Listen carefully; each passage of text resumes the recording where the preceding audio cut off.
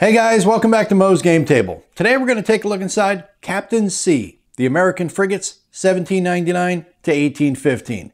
This is a game designed by Mike Nagel and published by Legion Wargames. I've said in the past I've always been fascinated by Age of Sail, mostly due to movies and some books, and I don't have any games on it. Then I picked up Flying Colors, which covers fleet tactics in the Age of Sail.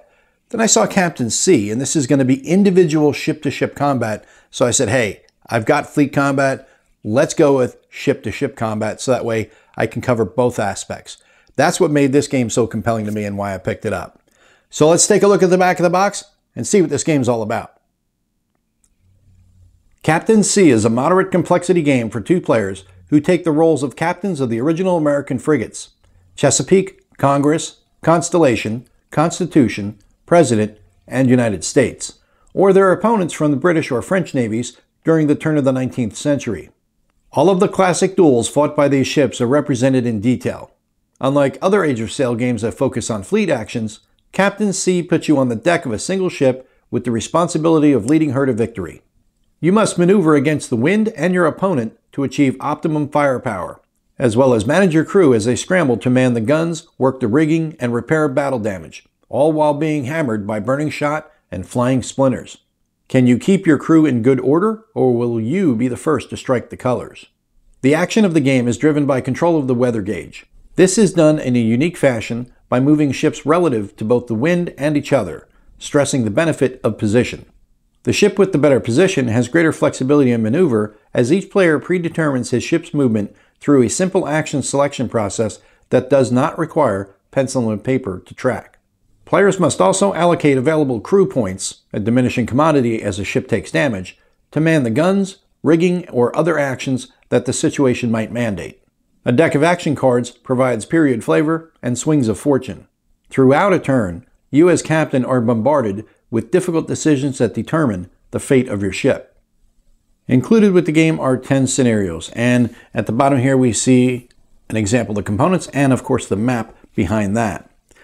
The game components comes with a 22 by 34 inch map, 176 canners, 24 order blocks, 55 playing cards, 16 ship data cards, 3 octagonal ship markers, 4 player aid cards, 16-page rulebook, and a 24-page playbook.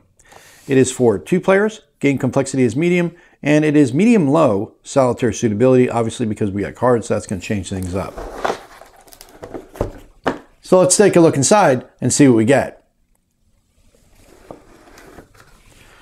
All right, we get some dice and several baggies, deck of cards, the octagonal pieces that will be for the ships, bunch of wooden blocks, stickers for those blocks, and instructions on how to apply the stickers. We've got a little sell sheet for some upcoming Legion Wargames, our player aid cards, rulebook, playbook, counter sheet, and our map. So let's set up the map and take a closer look at the game. Now we'll take a look at the map that comes with the game. It is going to be a 19 by 19 grid square that you're going to be maneuvering on. In the center you have the wind compass, which is going to tell you the wind direction at the time. On the left-hand side we have the impulse track, and then we have a reload track down below that. On the right-hand side we have a status track, and then on the right-hand side we have the control panel, one on either side for both players. This is going to tell you the options available to you based on the wind direction that you're running on. So for example, A or B is broad reaching, C is going to be running, D or E is going to be beam reaching, F or G is going to be beating, H is in irons, and then there is straining. You have the tracking process down below that, and then at the bottom you have an explanation of the control panel. Next, we'll take a look at the components that come with the game. We have these standard wooden blocks that you're going to be using, and you're going to be placing these stickers on them. We have stickers for the United States, Great Britain, and France. On one side, you'll place the flag, and on the other, you'll place the maneuver that you're going to be using. When you put it on the map, you're going to have basically just this facing the opponent. You don't want them knowing what order you're going to be issuing this time. Then when you reveal it, you just flip it over and it shows so they can see what it is you're doing. And remember, we saw in the control panel the options that are available to you based on the wind direction. You will choose the maneuver that you're going to follow.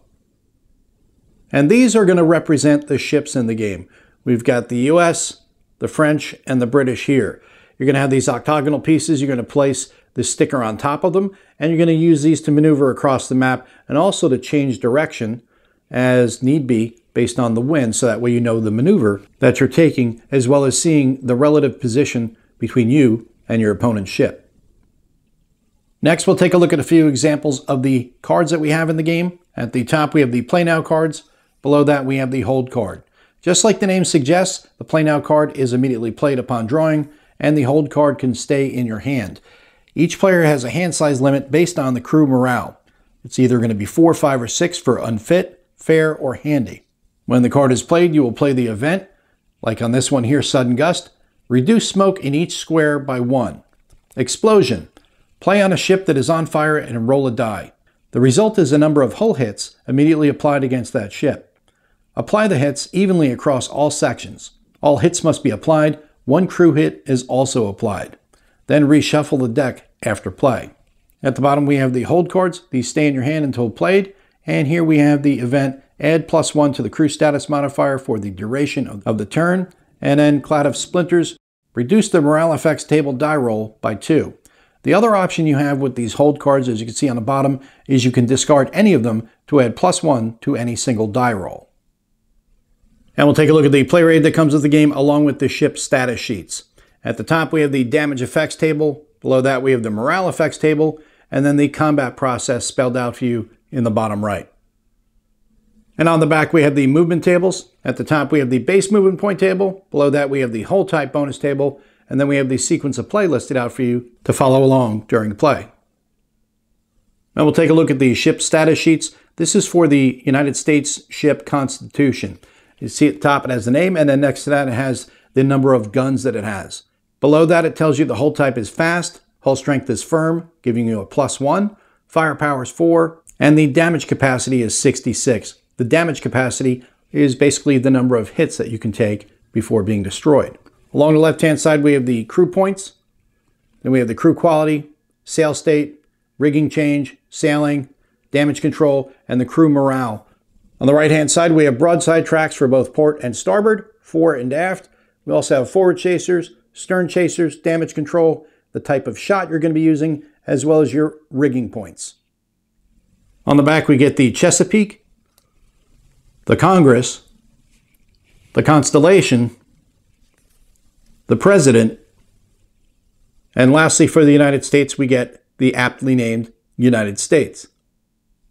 And for the British, we have the Belvedere. As you can see, the points are going to be different than you're seeing with the other ships. That is going to show you the size differences between the ships, which one's bigger and which ones are smaller.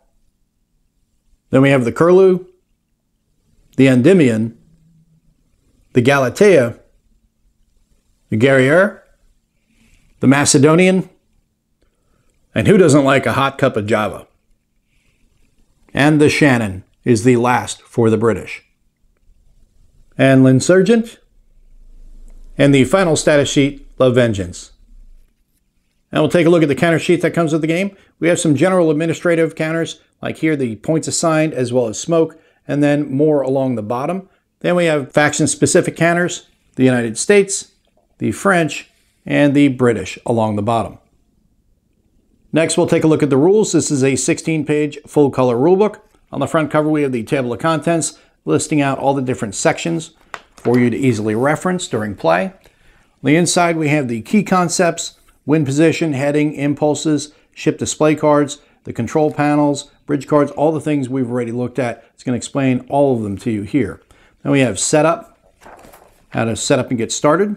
Then we have explanation of the hull type, hull strength, crew quality, crew morale, forward and stern chasers, the fighting sail, medium sail, crew task, rigging points, crew points, gunnery track, and the shot boxes, all explained to you.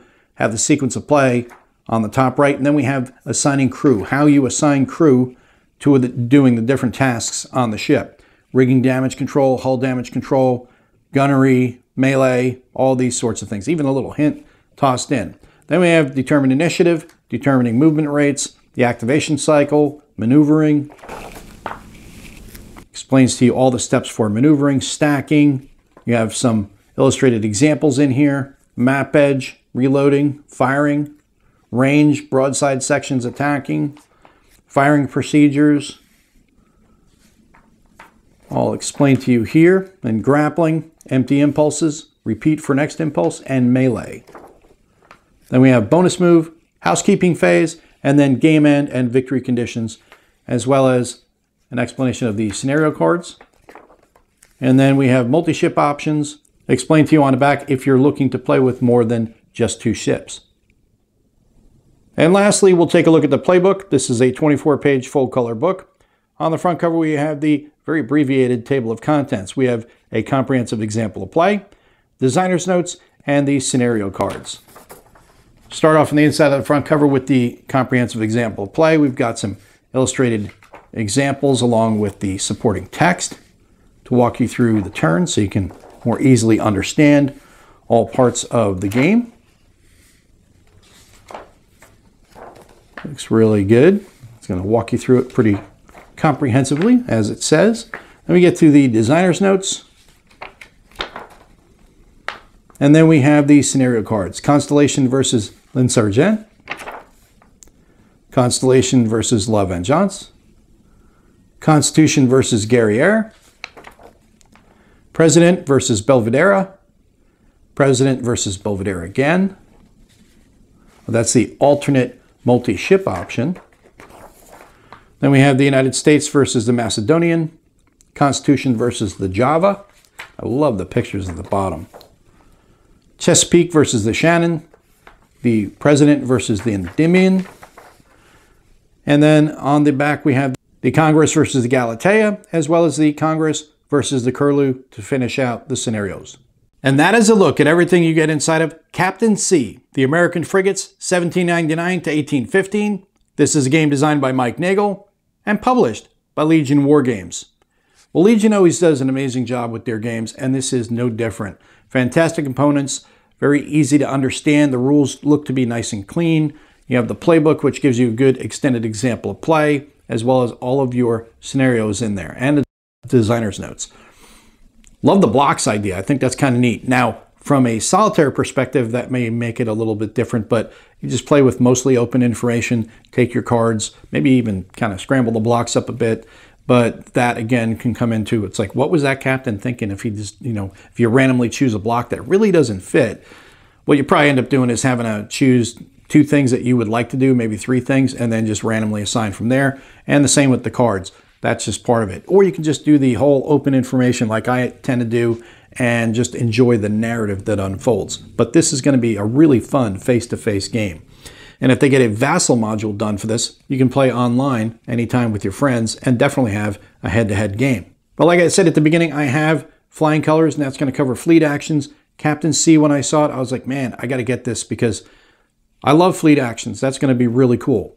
But I love the idea of drilling down really deep into the tactical level, ship to ship. Just like we see in the movies, reading the books, it's captain against captain, ship against ship, crew against crew.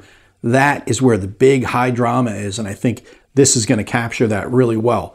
And only 16 pages of rules, so it's not like it's going to be a 100-page rulebook, 50-page rulebook, nothing like that. Looks fairly simple to grok, which means you can get it on the table faster and get to enjoying the experience of Captain C. And it looks like this is a system that can be played across multiple different factions. We've got the American frigates. We can do the British. We can do the Spanish, the French. We can really drill down and cover the whole of the Age of Sail. And I hope that is what the plans are for Mike Nagel in the future. And I'm looking forward to getting this one on the table and playing both solitaire as well as head-to-head. Well, I hope that helps you guys out if you've been curious about this one. If you have any comments or questions, post them down below. Thanks for tuning in, guys. See you next time.